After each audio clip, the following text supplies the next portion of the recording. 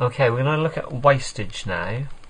So wastage is going to be using percentages, and we're just going to use the last example that we had on the adjustments. So we had the wall and we worked the adjustments out, so we just take that away.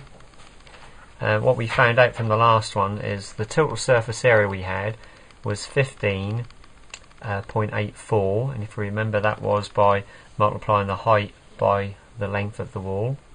Then we had the adjustments, and when we deducted the adjustments out, the total brickwork that we needed was 12.66.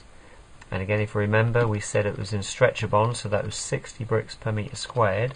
So that figure there multiplied by 60 gave us 760 bricks. So it was 760 bricks to be used in that wall, deducting the openings.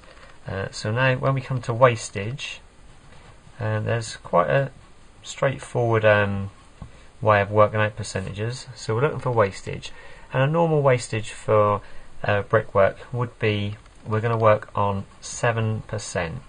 So what we're looking for is adding 7% onto this figure here. Now simply all we have to do is take the figure of the bricks, 60, and we just multiply that 1 by itself, point, and because we're after 7%, 0.7. Now that just means, because obviously that is 7 parts of 100. I mean, the percentage just means out of 100. So in a percentage, if you look at that, that is in the unit column, that is a 10, and that would be the 100. Okay, so this is 7%. If I just emphasize what that is, if we were saying look for 37%, if we wanted 37% of this, we would simply go 1, because we're times it by itself, and then 37. So we times that by 37, and that would give us 37%. So you see how this formula works.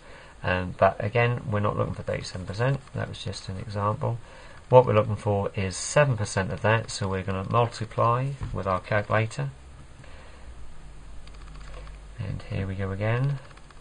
We're looking at 760 multiplied by 1.07 equals.